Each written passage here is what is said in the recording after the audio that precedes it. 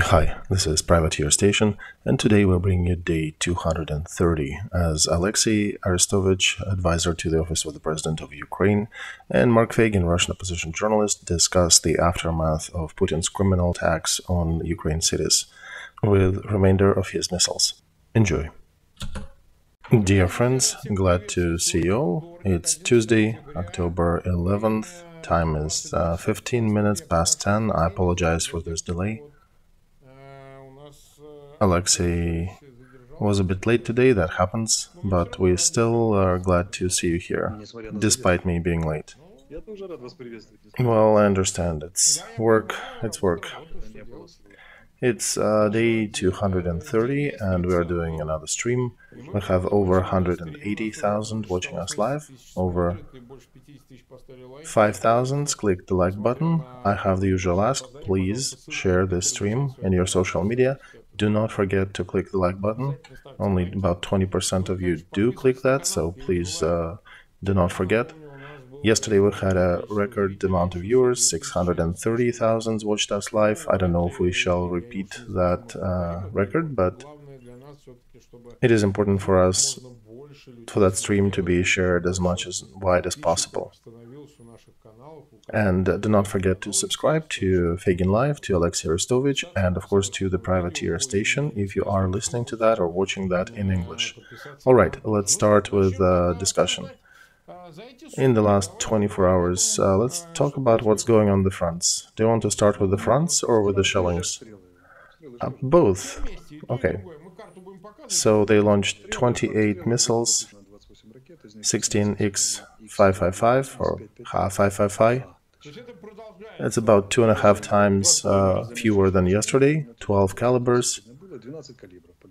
18 of them were shot down.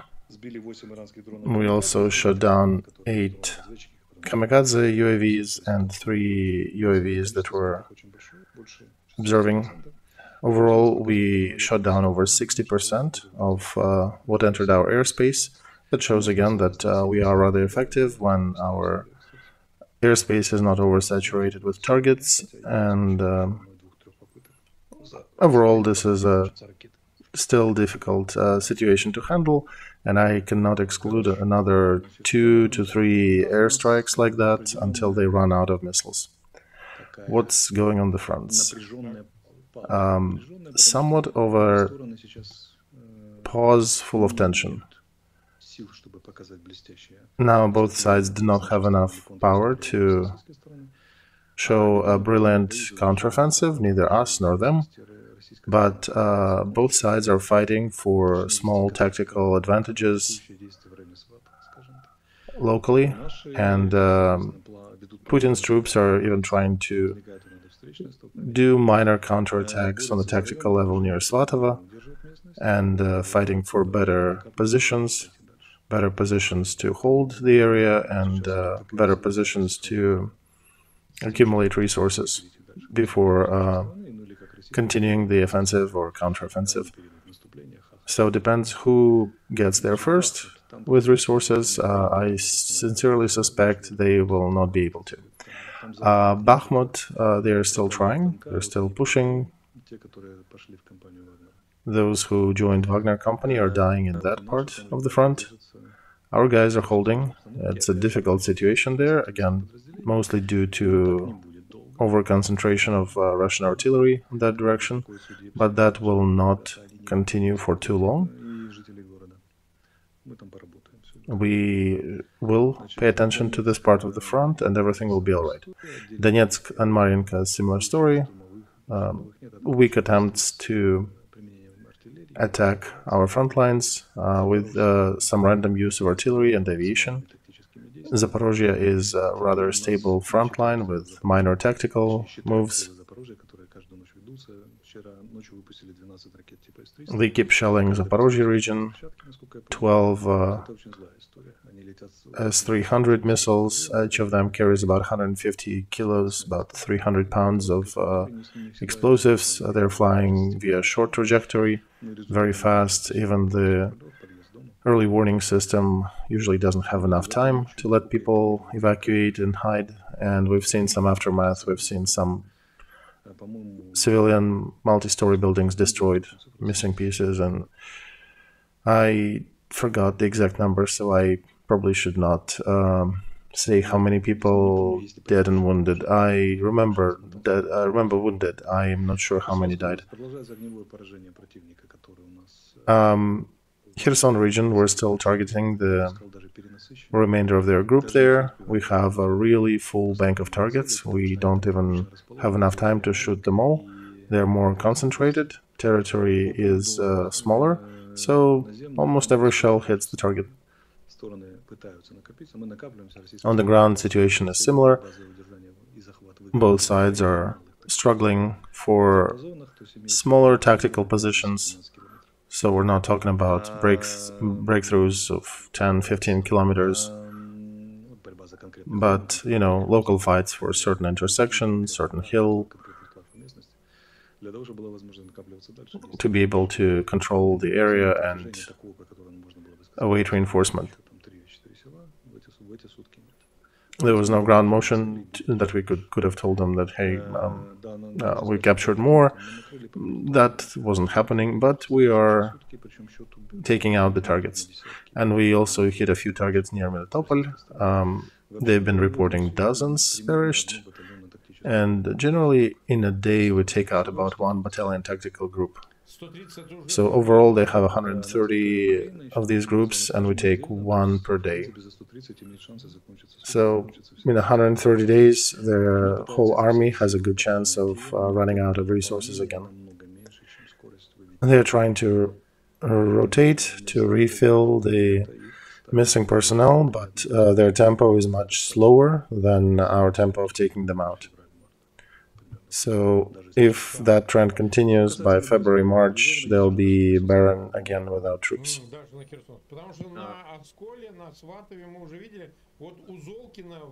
And by the way, speaking of mobilized, the Mobiks, the new guys that showed up on the front, we even start to see them in Kherson area. And yeah, we've seen some of the interviews on Zolkin's channel. He posts those interviews with captured Putin's fighters, and I don't know if you've seen the video, but yeah, the guy is totally overwhelmed. I've seen that, but this is a degree of human tragedy. You've been mobilized, you've been thrown to the front, went through the grinder, somehow managed to stay alive. You're sitting trying to answer questions. The guy is really lucky, though, because many of his buddies who were with him, they didn't even have time to understand what's going on, and now they're either dead or maimed. There are quite a lot of them on Kherson area now. They're getting them through the ferries, through the transport lines. Not all of them get through because we are still effective on the ferries with our artillery, and a bunch of them dies real fast in small skirmishes along the front line. And of course, a death of one man is a tragedy, even if it's an enemy. Yeah, a death of thousands is, of course, yes, statistics. For me, even the death of my foe is tragedy. Well, Olexiy, everybody chooses his own destiny in this case. True, I'm not sentimental. The fact that I'm feeling tragedy doesn't mean that my hand will fray.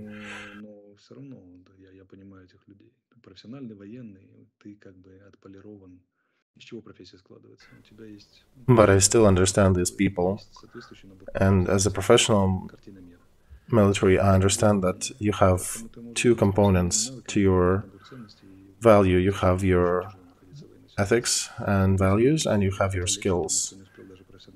If you have the right values, it helps to survive, it helps to stay psychologically sound. If you are lacking both, it's real fast to go into the ground. The record actually for now is about 4 days near Svatova. The guy was mobilized, and in 4 days he was captured. Before that, I think it was 5. So now it's the same thing with perished as well. In 4 days after conscription, they go to the front and die. or at best get captured. Remember back in May, June, when they used a lot of hidden mobilization techniques to bring more people to the front? And they went through the 2-week preparations before coming here. By the way, bars were volunteers. Yeah, and they had two kinds of contracts. They had 3-week or 3-month or 6 months contracts. And many of them came to the front, hopeful, singing music, hoping to find fascists that Putin is telling them about through their TVs. A week after their arrival, 20% of them were killed, 30% were wounded, so each detachment lost about 50% in a week. And very often many of them had no time to even realize what's going on. The world was breaking apart and they were falling into sort of catalepsy, and they were just, when captured, they were basically sitting and looking into a single point and barely answering questions. It's pretty hard on the human psyche when things happen in such a whirlwind manner. In Russia, they started getting notes of death of mobilized. These are single ones, basically wherever they finally sent, because, you know, Russian Minister of Defense, they can keep mum for a while. And there is an example when one guy stopped answering and people stormed the recruitment office and finally got the data. So for now it's just single events, but it's still impressive. Oh, Mark, they're not single events. It's just they're not reporting that. We already have dozens and dozens. The nature of fighting is so difficult that they probably would not even bother with transporting bodies. In Kherson region, they barely transport enough ammo. They would not care about transporting bodies. They do care about ammo, food, and supplies. Wounded later, if they still have them, and dead, not even on the list. They already have 2,500 dead, almost 3,000 in the last couple weeks. How much can they send there? Well, here's the problem of Kherson, because you can send as many as you want, but you need to outfit them with ammo, you need to feed them. They are barely feeding 20-30% of what they have, what they need to. It's reminding me of the Paulus army in Russia in the Second World War. Imagine you have 2 cans of food for 10 people, and now you have doubled your number, and now you have the same amount of food for double the amount of people. So that's Kherson. Every new people arriving in a way make your situation more dire. And I need to distract our viewers. I'm showing the picture. Yegor Chebotarev, supposedly from Moscow. He actually told Zolkin that he subscribed to him. He's seen a lot of his videos and he's a fan. So he met with the owner of that channel. If anybody knows Yegor Chebotarev, anybody from Moscow who worked or knew him, of course, nothing will happen to him now. It's good. He's captured and he'll await the exchange. But just in case, you know, we can maybe trace the destiny of a person. He was probably doing something in Moscow, some kind of business. Looks like he could have been an IT dude, but then Putin, for his own gratification of his imperial ambitions, grabbed the guy and threw him to the front. From central streets of Moscow to the place of death, where he was for a few days and was lucky enough to be captured. This story is interesting for us, so if you have more details, please help us. And those people who are not mobilized, watch that, because that's an interesting story for you. That's your happy chance in the future, if that happens to you.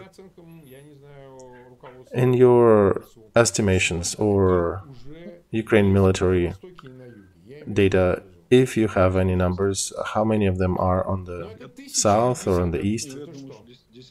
Is it thousands or tens of thousands?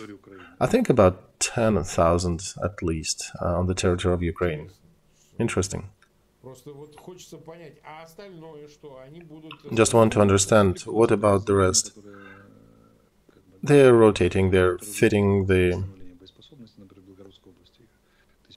detachments. They withdrew some troops to Belgrade district to refit and add more personnel, more troops. Overall, there's probably a group of 20,000 that is being matched there, and then they'll likely bring it back. Oh, let's speak about Belarus now. Lukashenko is making statements that he is not going to invade Ukraine. Now he is waving his shlong in a different direction. Before that, he was waving it towards Ukraine and saying that Ukraine is threatening sovereignty of Belarus. And his earlier statements were in favor of Putin. These days, he is making another statement to calm down the West, I guess. How is the situation changing there? Did anything change? Mark, it's not really developing. It's Lukashenko using Alexander Grigorievich using the same formula. He says something horrible, everybody faints, and the next day he paddles back and says something friendly and supportive of Zelensky and his troops and Ukraine. And then the next day he changes everything again. I'm just surprised that he is not talking about China, but maybe he is communicating something to China directly. And he's basically using the same formula. Belarus army is completely not ready to wage any war. Also, they have just sent a ton of ammo to Russia. They're just depleting the reserves they have. On some data, they've shipped over 100,000 munitions, artillery, and other. So all this scary dancing with drums and saying that they will go into scary attack, that's for the birds. And do you think they can send anything over the border? I've heard of one of the concepts when they aggregate 20-30,000 of mobilized on the border and then just throw them across the border towards Kiev and see what happens. Most likely they will not cross the border. Most likely they'll just stay on the border and perhaps shoot something across and do something, to keep us, to keep our attention. But we also realize that Putin is a guy who can give them order to walk to Kiev. That'll be pure insanity and death for them, right? Yeah, because we already fortified our borders and we can withstand such an invasion. If they put 15,000 near the border, nobody will be waiting, right? And waiting till they come to the border and cross it. You guys can reach them over in Belarus. Yeah, there is an interesting dissonance here. There is one problem in our collective subconsciousness in Ukraine, that the formula of all Belarusians are assholes has won. Not all of them, right? Yeah, but I'm talking about that mental construct due to some not too bright, loud voices that were also supported by some political forces in the country. That was very handy for some of them to excite people and all. But at the end, we have a very poor attitude towards Belarus people. Since we're getting shelled from Belarus situation, all Belarus people are assholes. They just refuse to understand that they have a similar gangster regime in that country to the north, which in some ways are even more cruel than Putin, because in Belarus, 100% you will be captured if you say something against Lukashenko. You will either disappear or you will go to jail. Thousands of people went through that. Thousands of broken lives, thousands of harmed people, and giddily jumping on Russian Iskanders and not letting them shoot towards Ukraine. They don't have much options to do that. And even unlike Putin ruled for 20 years now. Lukashenko ruled for almost 30. And it's a different situation. Imagine we had Yanukovych for a couple of years. Now imagine that Yanukovych ruled for 20-something, 22 years. it would have been much more difficult for us to do Maidan and be heroes. And it would be a big question if we even could have done it. I don't think he would have ruled that long, Olexiy, in Ukraine. Well, for example, Mark. So Belarus people who are fighting on our fronts with us, Kalinovsky detachment, they're showing a lot of courage and professionalism. They're doing real modern-day warfare with UAVs, with targeting, with real-time hits in coordination with artillery. So those people who are screaming that Belarus people are weaklings, go talk to Kalinovsky detachment. By the way, I had them on my channel, right? Regardless, to a certain degree, to a higher degree than acceptable in my mind, this point of view exists in our society, and we are still working on differentiating the opinion that Belarus people are not the Belarus regime. And, you know, they even have a legit president, Svetlana Tikhanovskaya, who was elected, but she's in exile. Even she got something from our internal squabbles. They mentioned her as a weakling and that she didn't fight hard enough. Well, we, by the way, still haven't confirmed Lukashenko to be a legit president after those elections, that he obviously failed and she won more voices. But personally, I would say that I was always separating Belarus people from Belarus regime, and I still separate people of Russia from Putin's regime, because people are people and cannibals are cannibals, and these are very two different things. And Belarus people remain brotherly nation to us. They're occupied by Putin's regime as well, and they're being treated in a similar fashion, almost exactly as they treat people in Ukraine on occupied territories. The only thing they don't have is they don't have mass murder, but they do have mass terror. And Belarus government is doing that for Putin, so Putin doesn't need to do that. There is Lukashenko with his police. So when you're calling them for revolution, for revolt in Belarus, you're pretty much calling into the same situation as our people on the occupied territories. Don't think it's a country that allows for such a behavior without dire consequence. And even then, these people managed to somehow break some of the railroad lines, and during the early days of war, they forced the trains to take a longer route that took them several more days to cross. And that played a huge role in the early days of war, when Russia had to go on a long detour instead of having direct access to the border. And I'm suspecting the effect of these actions will be analyzed later, but it definitely had a huge effect on our capacity to defend Kiev. So once again, people in Belarus, they're in a similar position as our people on the occupied territories. You realize it's only specially prepared people who have government support that we give to our talented partisans.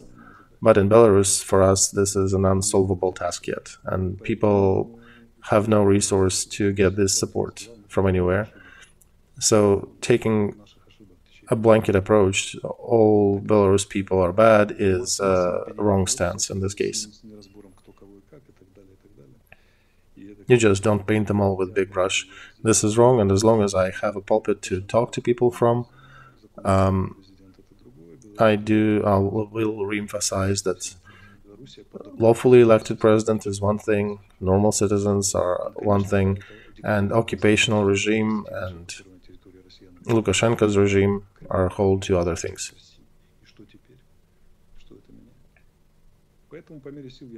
So, as much as I can, I will continue pouring water onto that problem, trying to fix that opinion. We'll see how it goes. We have not as many as yesterday, but we're getting to 400,000 and 150,000 people click the like button.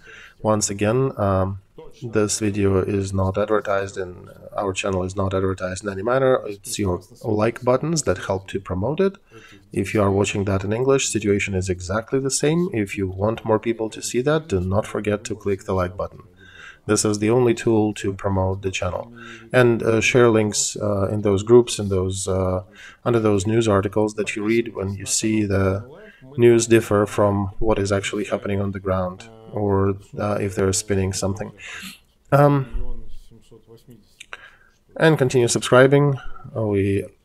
Mark's channel is reaching 1.8 million.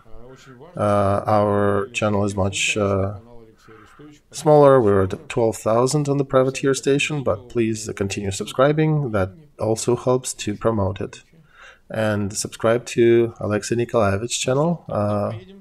He'd appreciate that as well. Today there was an interesting event. We wanted to dedicate a whole stream tomorrow with some of other guests. By the way, we do have a stream tomorrow, Olexiy, right? Yes, we do. Okay, G7. I'm calling stream with Gutkov and Pienkovsky G8 tomorrow. The Great 8. Russia out of this 8 is gone. And instead of them, it's Zelensky. Maybe not the whole Ukraine as a country, but Zelensky does look very organic in that group. And I think now in Kremlin, there is a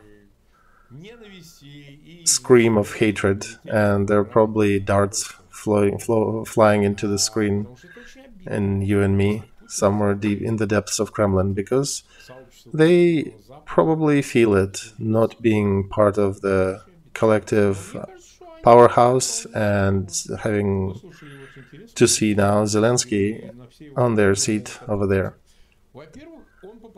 But I think it's a good situation. So, first of all, he suggested to bring peacekeepers to the border between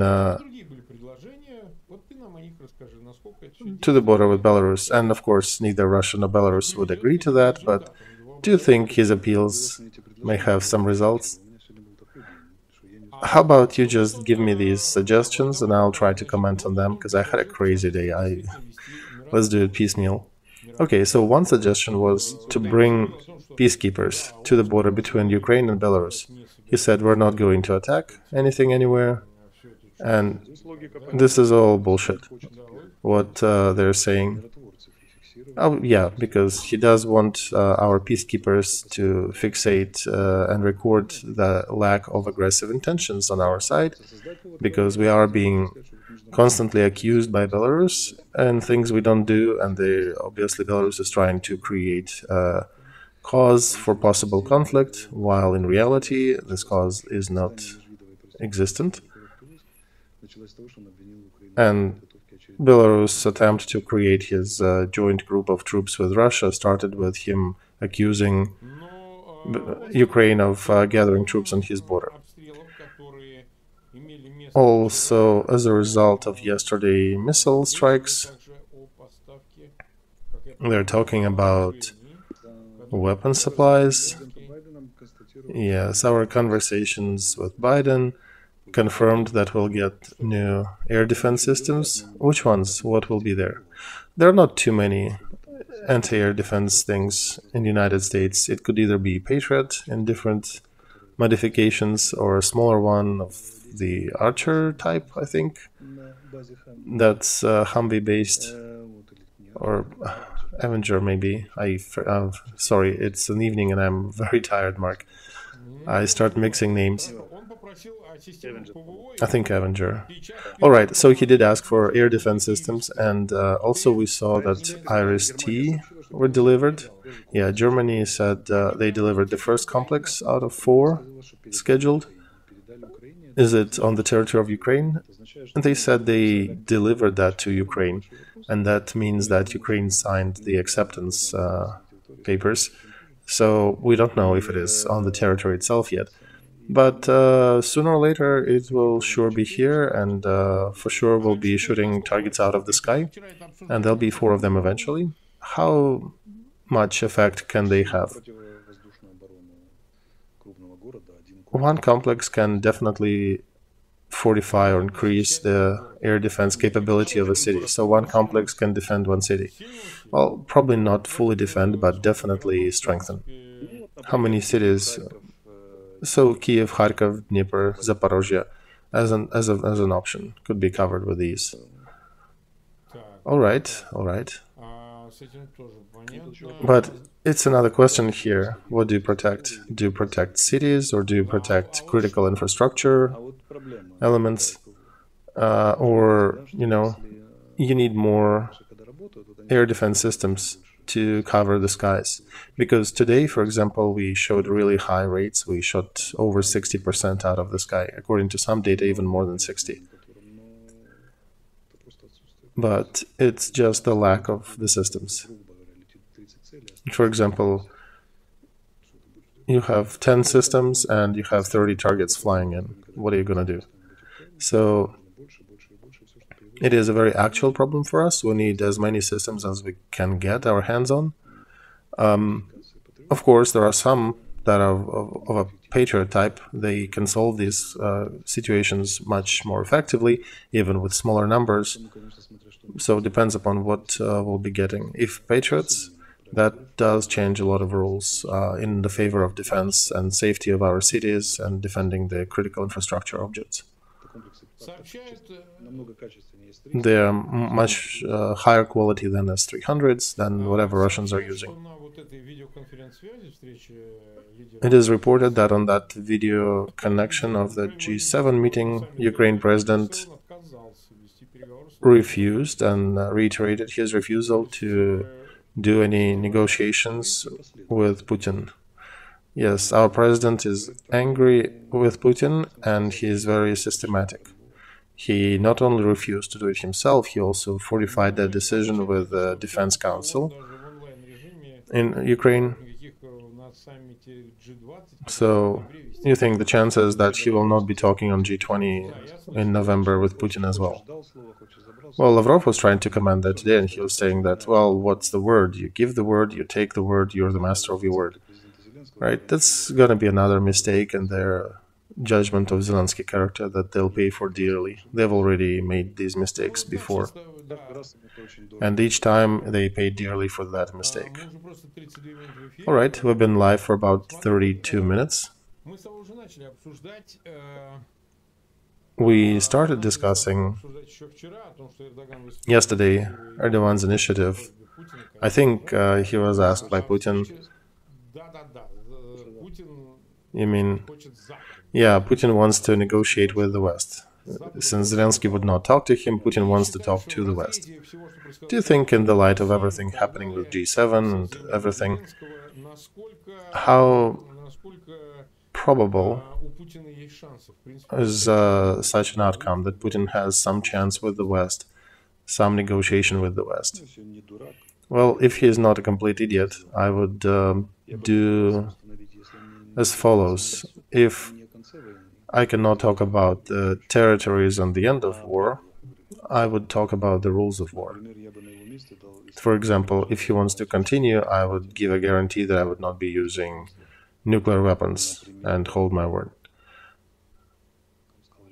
Could have said, all right, since there is nothing we can agree upon, I'll continue trying to achieve my goals, but at least I'll promise you that I'm not going to put civilization on the brink of nuclear catastrophe. I'll be using conventional means and methods to obtain my goals. And then he probably could have negotiated something about their grain to alleviate some elements of world hunger and try to deal with on the civilized side of things. But looking at this idiot, he indeed continues to push his agenda.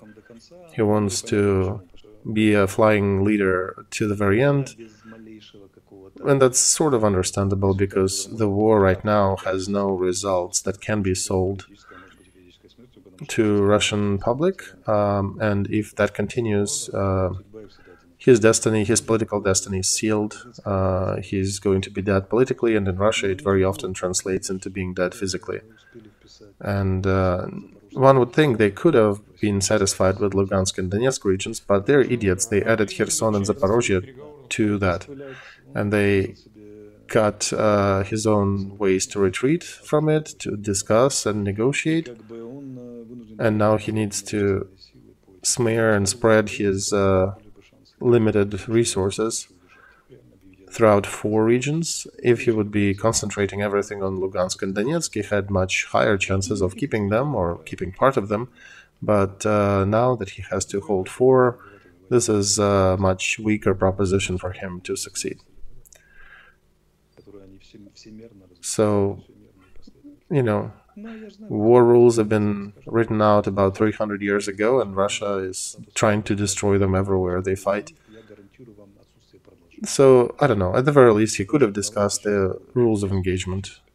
And he could have guaranteed, that nobody will continue this war later after, or if there is a strategic pause in it, but nobody is going to believe him that. Again, because he did promise that earlier with Crimea and other annexations. Because the West is cynical too, and they know who is Putin now. Erdogan is just milking him. He is smart, and he is just using him to prop his position in the region. And the West is also rather smart. Our people are attacking the West and saying, well, you should have been supplying us more weapons. Let's put that aside. They do what they do, but the main attack was that the West would choose comfort over values, and this is not true. They have chosen values, and they've showed that this year. This is obvious.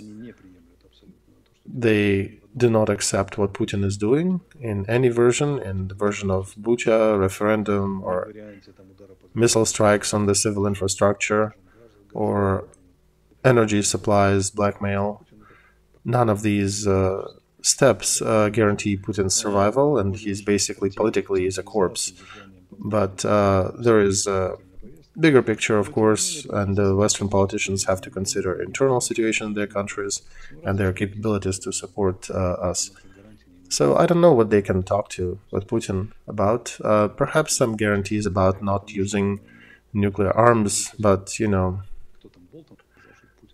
the statements we see leaking from the West also different. All these little slips of the ex-bureaucrats, so to say, are the slips that are very often authorized to happen, and things they cannot say publicly, but they can say through the talking heads. And like Bolton mentioned, that Putin is becoming a legit target, Putin himself, and others are saying that the consequences of any use of tactical nuke or anything will have the most dire consequences for Putin's army in Ukraine. So we understand that. We don't care. Ukraine people don't care even about Putin's nukes at this point. We understand that's mostly a bluff. And the war, if he uses any of that, the war would be won much shorter time frame. And if he was hoping with his missile strikes to put us on the knees and start begging for peace, they haven't found a single person asking for that in the last 2 days of shelling. So the reaction was complete opposite. We are angry. And politicians are stating that, okay, you can continue doing that, but you will be the target, Mr. Putin. You will be the target for retaliation. And if you start using nukes, you are the target. You are the first and most important target. And, we don't know the full capacity of the West in Putin's regime. Could have been that one of his bodyguards will finish him off and become a billionaire overnight. Or maybe, some of his close friends will come in the morning and say, Vlad, you are no more. Take your things and go. So we'll see how it unfolds, but nobody knows the number of agents with real influence or people who can do decisive action in Putin's vicinity if he decides to use any sort of nuclear weapon. And they could be even competing amongst each other to see who gets him first. So he may be awaiting a bunch of surprises that usually end in the same fashion for a dictator, just like for Stalin back in the day. One thing is to trade for the warning. Another is to get payback. Yeah, paybacks are coming. We need to be much more practical. because people need to be more practical if they want to survive, and also, with Putin's allies and friends, if they want to have a better future, they would need to deliver, they would need to come through. Almost 530,000 watching us, about a third clicked the like button. Oh, Novaya Kakhovka just texting me that there is a good shelling and everything is blowing up.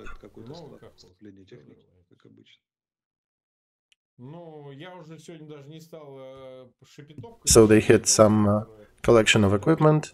Yeah, I didn't even mention there was Shepetovka, there was something happened on the territory of Russian Federation. Oh yeah, there is a oil refinery there. And as Russian commentators mentioned,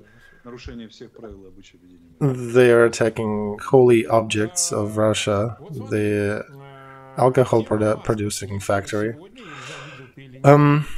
Elon Musk had an interesting continuation today. Did you have time to follow? No, I didn't. What happened? Suddenly, Ian Bremmer, his rather authoritative person, well known, who posted and said that Musk told me that he talked to Putin directly, and that series of tweets is influenced by his conversation with Putin, who supposedly told Musk that, what do I want? I want Crimea to be Russian, and I want 4 regions to be Russian. And I want a neutral status for Ukraine and no NATO. And that would keep the world peace. Yeah, exactly, right? And if they will continue attacking us, and if they will go into Crimea, I will drop a nuke on them. Musk got so impressed and posted that on Twitter. Musk refuted that, said, last time I talked to Putin was 18 months ago, and we talked about space. Yeah, right, that music from 17 Moments of Spring. Classic Soviet movie in the 20th century about the Second World War. So yeah, in situations with Musk, things are 50-50. Now they're indeed ferried Kikina to the space station on his Dragon, on Dragon 5, just about a week ago. So he could have had a chance to talk to Putin, because since she flown with him, perhaps he had a chance to converse with Putin. I don't know. Well, Musk refuted. Musk said this is not true. But what is interesting here is that whatever is voiced is the plan that Putin is offering or pushing through different media channels and his pocket talking heads. And I started digging. I started checking on Jordan Peterson. Do you know, by the way, they're indeed friends, that they have direct link to each other? They talk, Peterson and Musk. And by the way, Peterson also talked, remember, about Ukraine. He was saying maybe stop, maybe enough running with Ukraine, maybe just sit down and negotiate. And I voiced that in different interviews I had with Ukrainian media and others. It is interesting that Musk is sort of afraid of possible nuclear resolution to this conflict, that he will not have enough time to start his Martian colony. And he may be thinking about, other goals. So probably he is offering a plan because, Crimea and 4 districts, big deal. We're going to settle another planet. You guys, just tighten your belts, give that. So in order to talk about that in detail, somebody needs to tell him that in detail. And of course, the main Satanist who's trying to hit the planet now and drag it into the conflict somewhere is Putin. I have a feeling that, and I mentioned that Musk is a simulacrum of progress, Peterson is the simulacrum of philosophy, and Pope is the simulacrum of faith. And there'll be people who'll be defending them and saying that They represent progress, philosophy, and faith, indeed, but I would say they were interesting figures. Of course, human figures, so not without any issues. But now, after all of them came out with the proposition to negotiate with a cannibal who created, dozens of butchers in our country,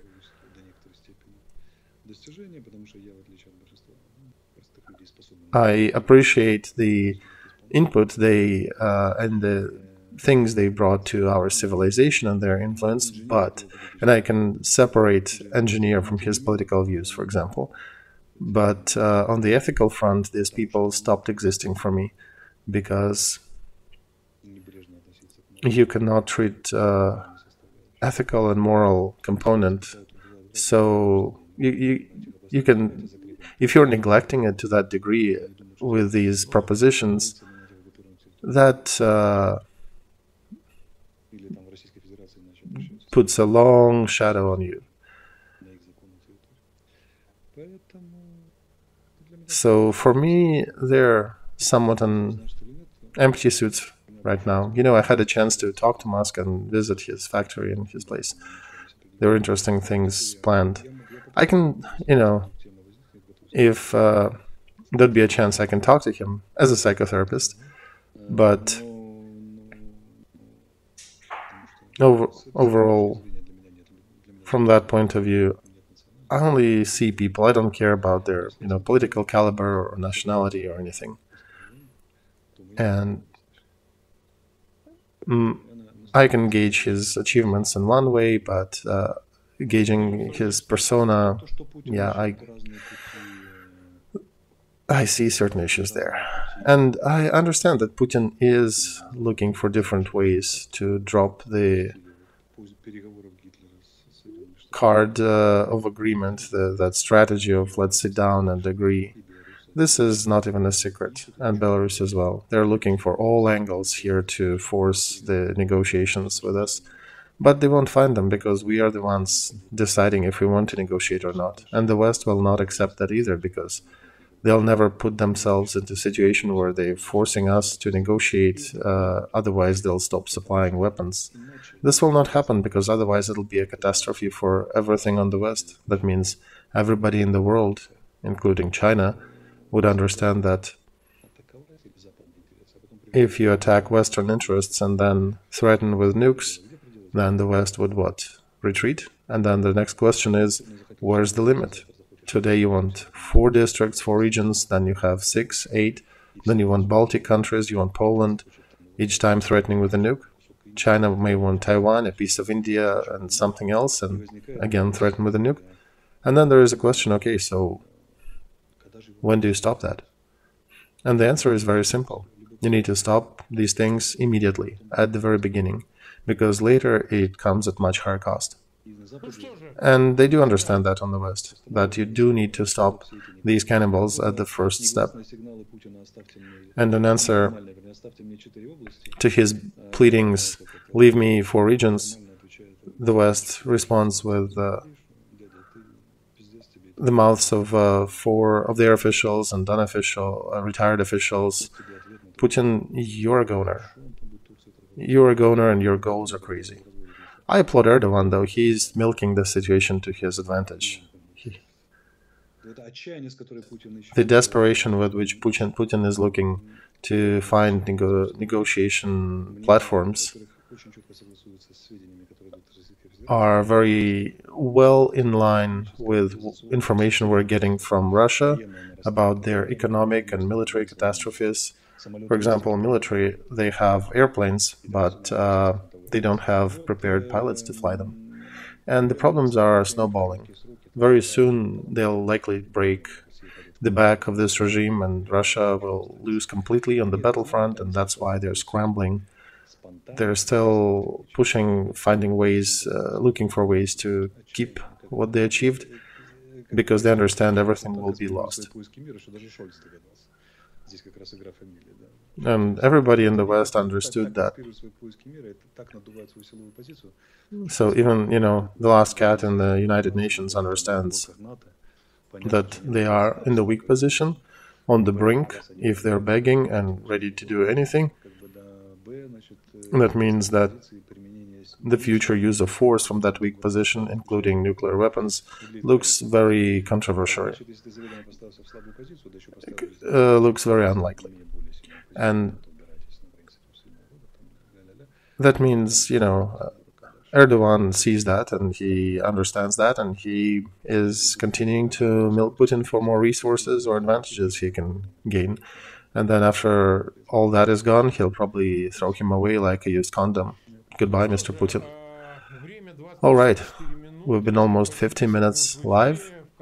At the end of this stream, we want to share another piece of news with you. Yesterday, a doctor, Oksana Leontieva, died. She was a hematologist. She was curing cancer in Children's Hospital Ahmadit in Kiev. She died yesterday. Putin killed her, and her little son, Gregory, is an orphan. His father died a year ago. He is 5 years old, and from our project, Feygin and Arestovych, we transferred 2,000 euros to his relatives in hryvnias. I'm not exactly sure the exchange rate, but yeah, we tried to support this young fellow, and we also transferred some money to one of the Azov people who was liberated, who was released and exchanged from Russian prison. By the way, there was another exchange today. We rescued more. I saw that, yeah. And yeah, we helped to Alexander Radoles. I think he was a policeman, was also exchanged as a result of Azov fighters exchange. This is our little help to these guys whom we can. More stories of human tragedies. Sorry for interrupting you, Mark. It's good that we did. This is, by the way, the chart. I posted that today. The chart of missile and strikes compared the first day of war with the yesterday. First day 160, yesterday 84 in 3 volleys. And they were hitting infrastructure objects since the beginning. Second, this operation, like yesterday, could not be prepared in a couple days after the explosion of Crimean Bridge. It means that Putin indeed planned rising the intensity of this conflict in advance, and it needs to be understood. And Kuleba explained that to the Western media, who decided to say that this is a response to the bridge. What response? These idiots started the war 8 years ago, and there are no responses. There is just expansion of aggression. We are responding. They're just expanding the aggression and increasing the escalation. Yeah, we're showing the table now on the screen, and those people who want to, they can take a screenshot and see that, or go to your social. We had 540,000 people. Please, 200,000 click the like button. Do not forget to click the like button before you go. And it is important for us. Please also subscribe. This is just as important to keep promoting it. And see you tomorrow at 10, right? You're good? Yeah, all's good. All right, then we'll see you tomorrow. And whatever we did not talk about today, we'll do that tomorrow. Goodbye, everybody. See you.